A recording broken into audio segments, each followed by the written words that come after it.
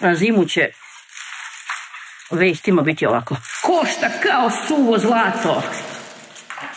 Listovi kupusa dostigli cenu i do 1000 dinara. Pre nego što počnem da sečem i rendam kupus, ja bure sterilišem. A sterilišem ga tako što stavim 2 kašike sode bikarbone i nalijem 2 litre vrele vode. Zatvorim bure i ostavim tako da se ohladi. Ja ovdje imam 36 kila kupusa i to je neka naša mera otprilike. Kada birate kupus koji ćete da ukiselite, birajte glavice koje su pljosnute.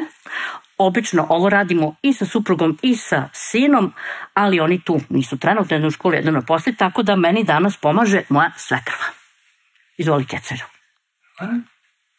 E sad, ono što radimo prvo je da izaberemo glavice koje ćemo staviti cele.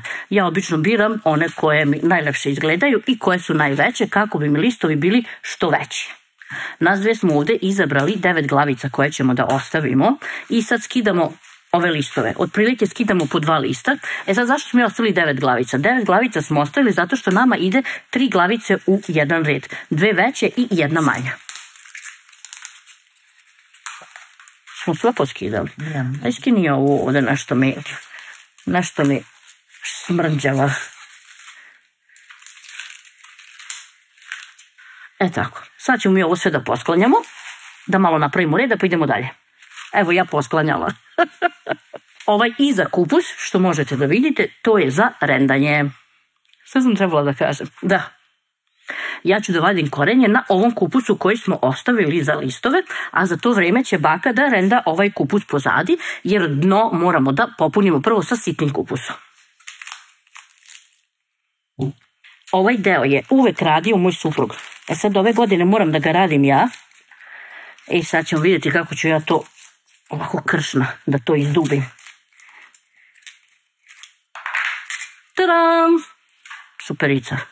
Kada smo jedan deo kupusa izrendali, a ovdje izvadili koren, pre nego što stavimo u bure, u svaki ovaj koren sipamo so.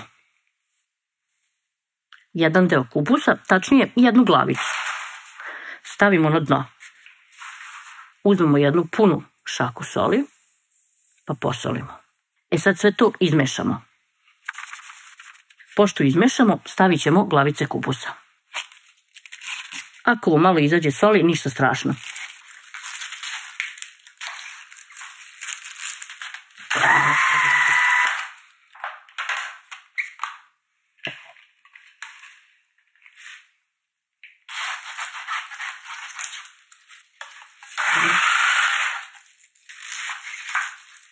Prvu turu kupusa sam mogla sa solju da izmešam u buretu, a drugu turu ne mogu.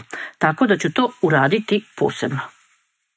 Slobodno stavite soli i ne žalite. To je jedan još od uslova da vam kupus uspe. Sad uzmemo taj kupus i stavljamo u ove rupe. U svaku rupu kupus dobro nabijemo. Što bolje nabijete kupus, prije će pustiti vodu. Pa i staće vam više.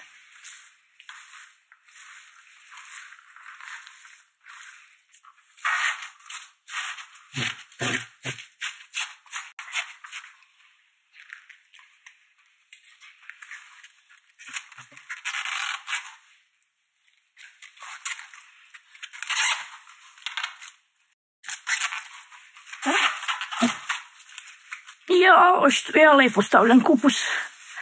Sve vas milina gledat. Kada smo poslagali kupus, zalili smo ga vodom. U vodi sam razmutila 2 vinobrana i sada ću da stavim rešetku. Na rešetku ću da stavim opterećenje. Stavite ili kamen ili ovako 2 flaše vode ko nema kamen. Kupus mora da vam bude potopljen u vodi da ne potamni. Opteretimo ga ovako i za mjesec dana ću ja da stavim konzervans. Možete i ne morate, a svaka 2-3 dana obiđite i pogledajte kako kupus izgleda. To je to, vidimo se u sljedećem video receptu za mini pecivo.